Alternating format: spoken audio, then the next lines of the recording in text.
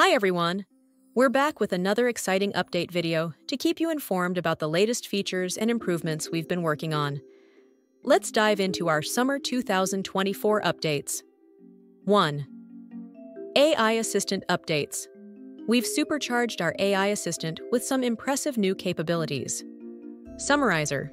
The AI can now scan up to 40 pages of PDF documents, and with just one click, you can get a concise summary of your document.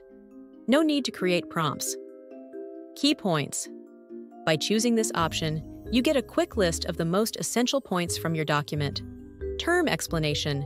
Confused by some jargon from your document? Our AI can now explain complex terms in simple language. Data extraction. In case you need specific information from a document, the AI can pull out exactly what you need. These features are designed to save hours of reading and comprehending complex documents and make analysis a breeze. Give them a try and let us know what you think in the comments. 1099 NEC and 1019 MISC e-filing. We're thrilled to announce that you can now e-file your 1090 NEC and 1099 MISC forms directly through PDFLiner. That's right, no more printing and mailing. Fill out your forms as usual and submit them directly to the IRS with just a few clicks. This process is designed to save as much of your time as possible and reduce the risk of postal delays or lost mail.